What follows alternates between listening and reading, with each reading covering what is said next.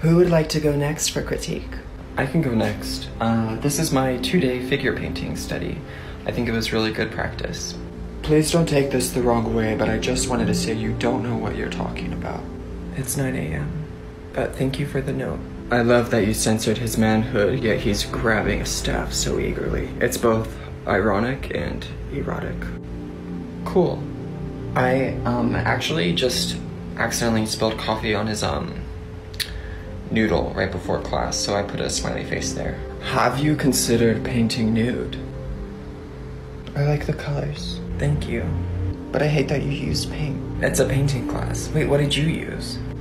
Blood. Really good points, everybody. Tyler, I think you should consider painting nude. You're so tense, like a little clam. Don't be afraid to get vulnerable. Quick cigarette break, everybody. When we get back, we have 23 more paintings to go through.